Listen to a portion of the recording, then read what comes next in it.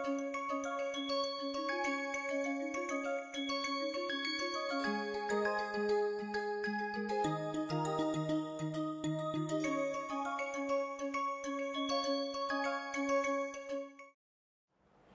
so let us try to answer these questions.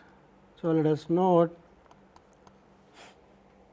supposing f is integrable,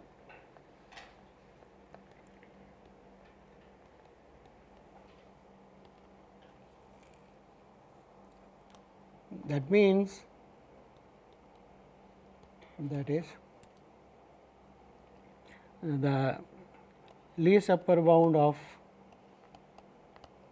LPF over P is equal to greatest lower bound of upper sums with respect to P, the partitions, right? Right.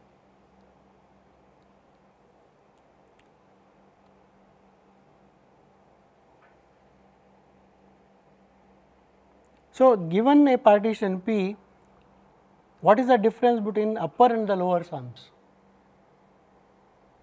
If f is integrable, right, then what is the difference? How big is the difference? If these two quantities are same, we should be able to say that the difference between the upper and the lower can be made as small as you want. So, let us write this as, so let be given, then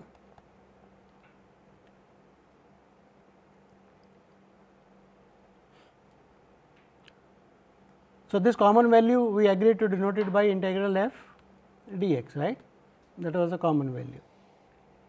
Now, if this is the least upper bound, that means what? Look at a to b, then a to b f x dx, this is the least upper bound. So, least upper bound, it is a sort of the largest value, nothing smaller will work, it is a upper bound and nothing smaller will work. So, let us look at minus epsilon, this cannot be an upper bound for the set. That means what? That means what? Then there should exist a partition P such that this should be, this cannot be the upper bound, that means there has to be an element on the right side of it. So, it has to be less than LPF, there is a partition so that this happens. It is okay? Definition of least upper bound. And similarly, also with respect to the other one, there exists a partition Q, a partition such that if I look at the integral, that is the greatest lower bound plus cannot be, that means there has to be an element on the left side of it. So, it has to be bigger than U Q F. Is that okay? So, let us call it as 1, call this as 2. So, this must happen.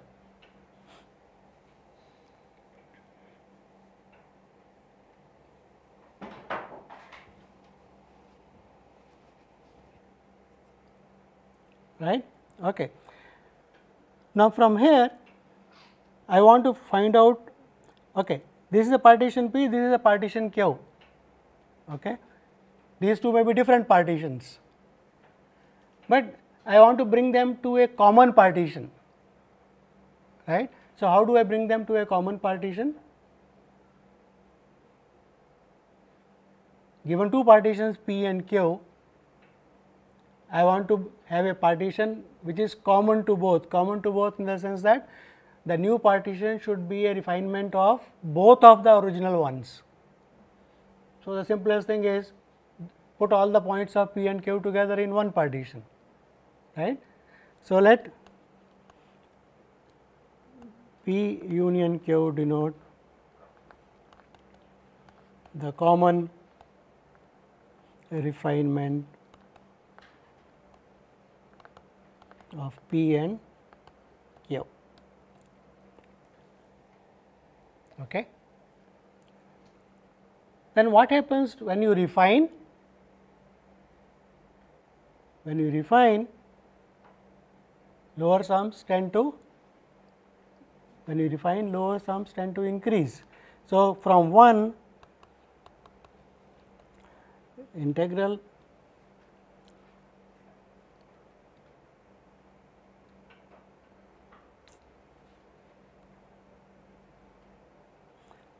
a to b f x dx, which was less than this minus epsilon is less than L P f, which is less than L P union Q f, right? Because when you refine, you get something more, okay, for the lower sums. And similarly, 2 implies integral a to b f x dx plus epsilon will be greater than the upper sum with respect to q, which is bigger because the upper sums tend to decrease with the refinement, upper sum p union q of f, right. Now, from these two, now partitions are same, p union q, and I know that the lower sum is always less than or equal to the upper sum. For a given partition, the lower sum is always less than or equal to the upper sum. So, from these two, what do I get? Upper sum p union q f minus L p union q f. From this, what you will get?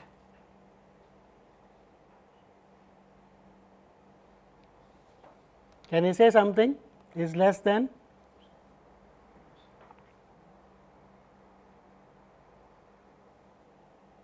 The same quantity minus epsilon, the same quantity minus plus epsilon. So, this says it is less than 2 epsilon.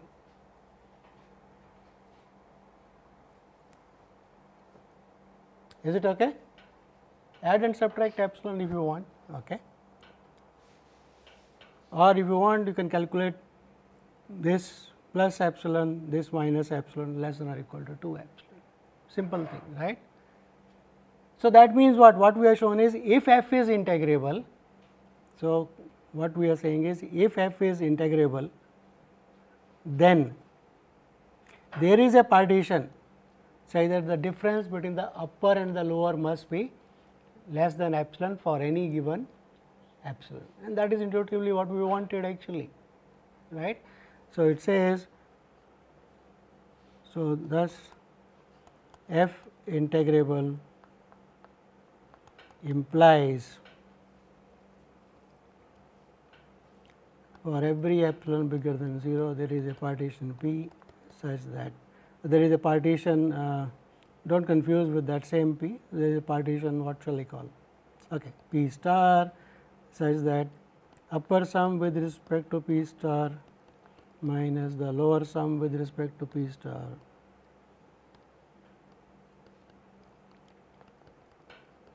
is less than epsilon, right.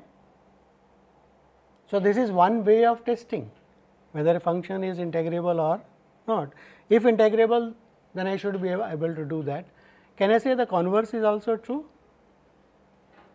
Supposing f is a function such that for every epsilon there is a partition with this property, right. That means what?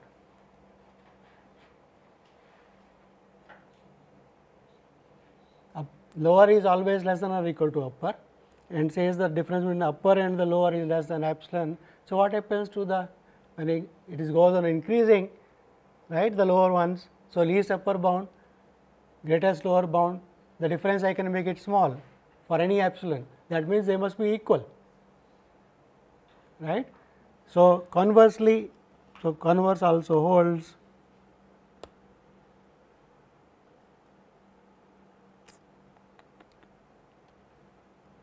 Conversely, if above holds, so if star holds,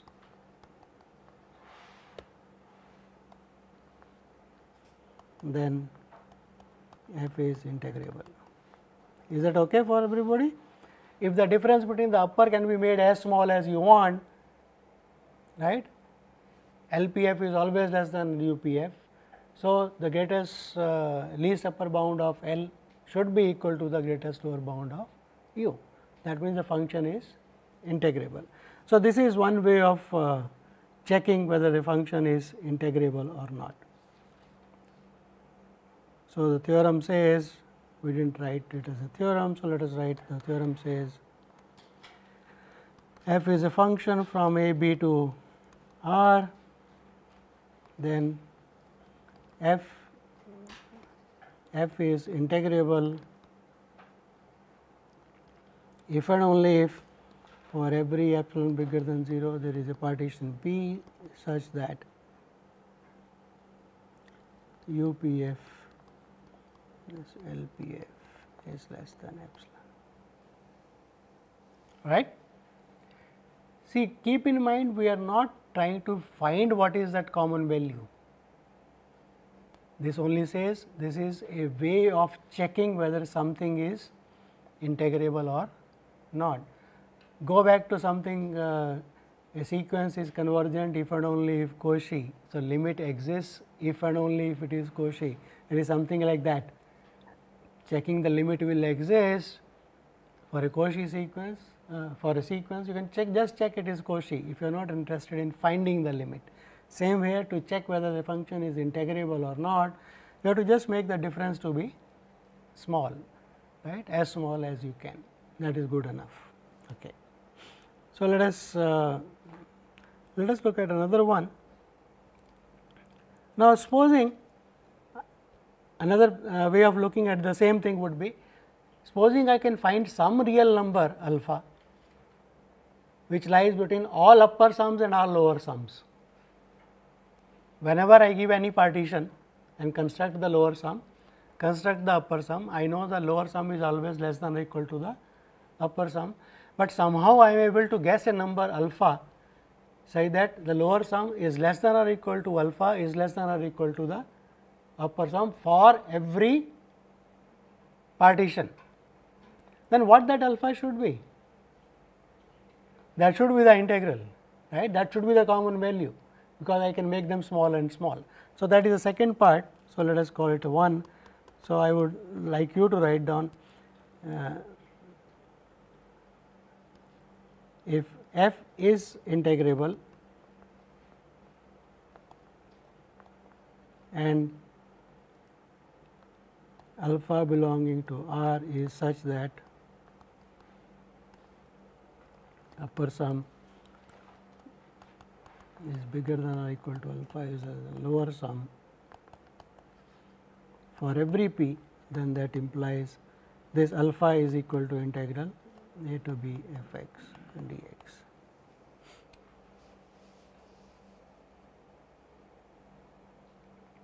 Actually, you can say if and only if, converse is also obvious, right, namely that f is integrable if and only if this happens, because if this such a thing alpha happens, then the difference between upper and the lower will be small, right.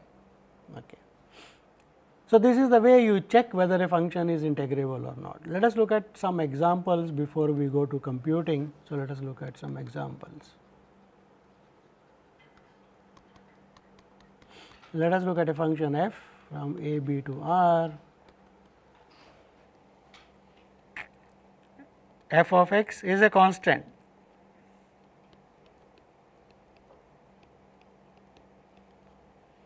It is a constant function.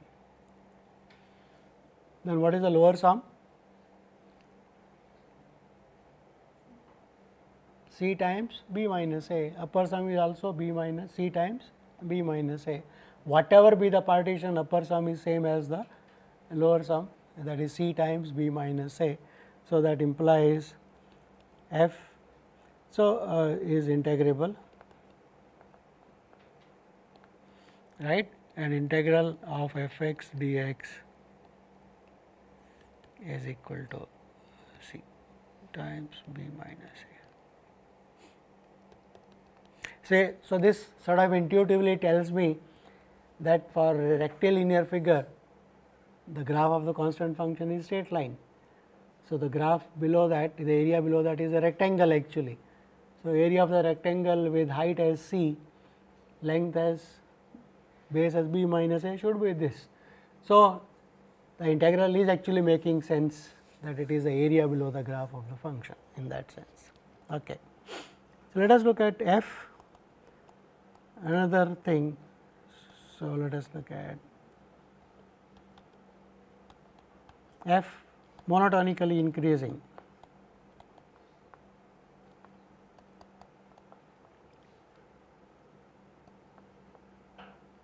It is a monotonically increasing function, right. Then I want to find out what is the upper sum and what is the lower sum, right, and can I make it small. So, how do I do that? It is monotonically increasing. So, what is the minimum value of the function in any interval?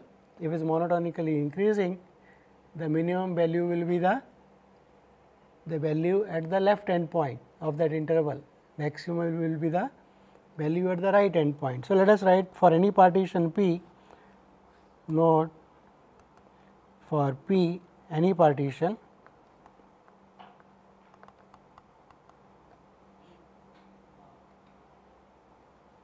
what is the lower sum? So, let us say P is the partition which is a equal to x 0 less than x 1. So, that is equal to sigma. So, minimum value. So, at the interval x I minus 1, that is the length. So, f of x I or lower sum. So, left end point. So, I should be writing as lower end point, this for the interval is x I minus 1,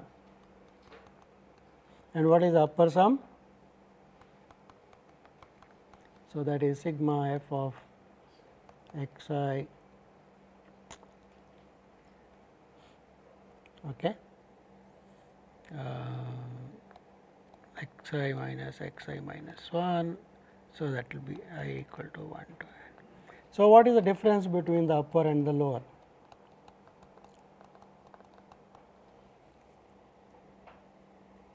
This minus this. So, what is that equal to?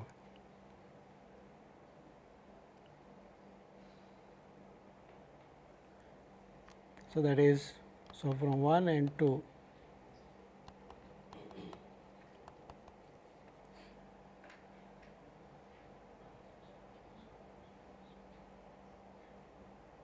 I can't compute, right, exactly. So, let us do one thing, let us specialize the partition, so that I know what is x I, right. So, let imply if the partition P, say this is the partition, let us say that what we are doing is we are choosing the partition A B such that the length of each sub interval is b minus a divided by n. That means what? I am dividing the interval a to b into n equal parts, right. So, that means P, if P is such that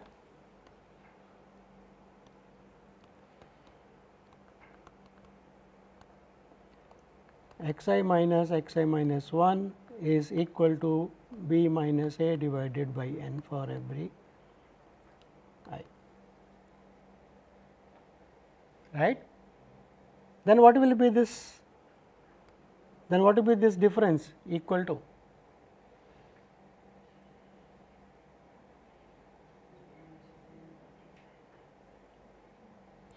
What will be the difference equal to?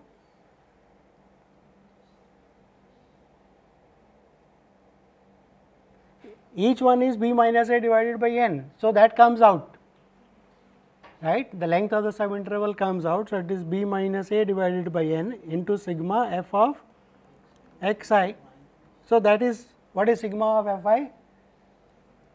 the consecutively they will cancel or whatever it is. Let us keep it as it is, does not matter.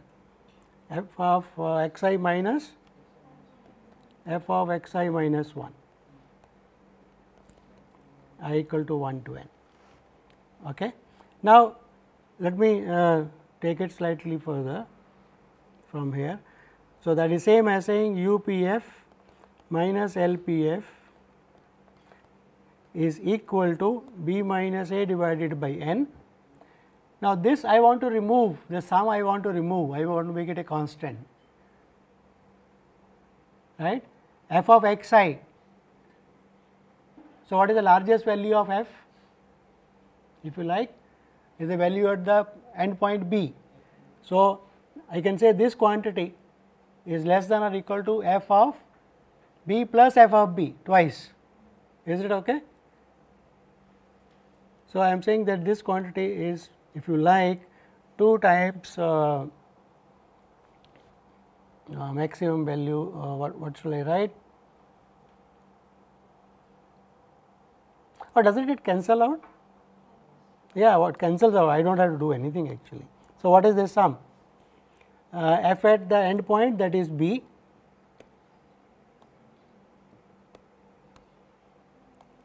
and the last end point f of b minus f of a, right, consecutive terms will cancel out. So, I do not have to do anything. Now, why I am doing all this is, it says if I choose this particular partition P of dividing the interval into n equal parts, the difference between the upper and lower 1 over n is coming here. So, I can make that this quantity as small as I want, right. So, that says, so choosing n large enough, or we can just say that choosing n large enough, u p f minus L p f will be less than epsilon for any given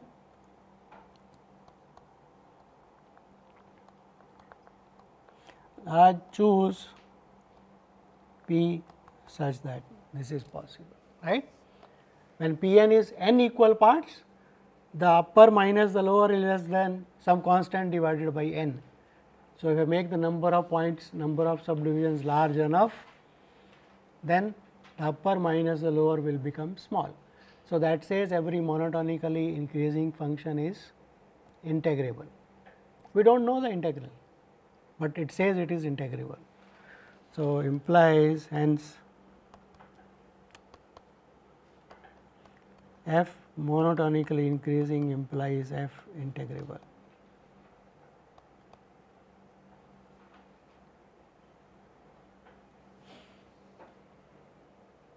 Okay. So, let us look at second example for this.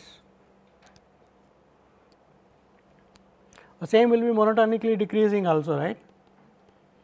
Instead of f b minus f of a, it will come f of a minus f of b. So, that is not a problem.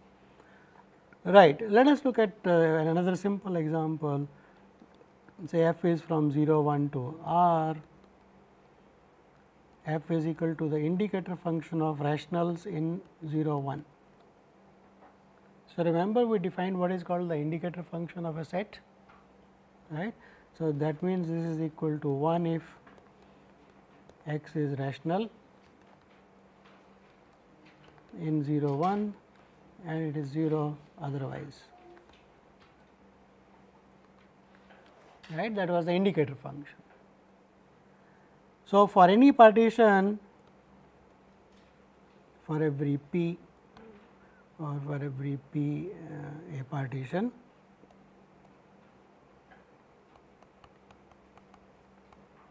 of 0 1, what is u p f? I want to calculate the upper sum. That means, given any partition, it will have sub intervals. I want to look at the maximum value of the function in any sub interval. So, what will be the maximum value of the function? Function takes only 2 values, 0 and 1, right, and any sub interval will have a irrational in it. So, for any sub interval the maximum value will be 1, howsoever small the interval may be, right. So, 1 times, so upper sum will be capital M I, that is 1 multiplied by x I minus 1 summation. So, consecutive terms will cancel out, b minus a, and that is equal to 1, right. Length of interval is 1. Is that okay for everybody?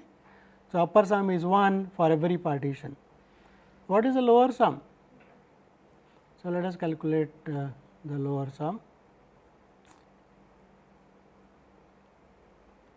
So, the lower sum with respect to any partition, the smallest value the function takes is 0, and that takes it every rational, every interval has a rational inside it. So, the minimum value of the function in any sub interval is 0, right. Whatever be the length of interval does not matter. So, this is 0 for every partition, right. You are using the fact that rationals are dense and irrationals are also dense. So, that implies this f is not integrable, this function is not integrable, right.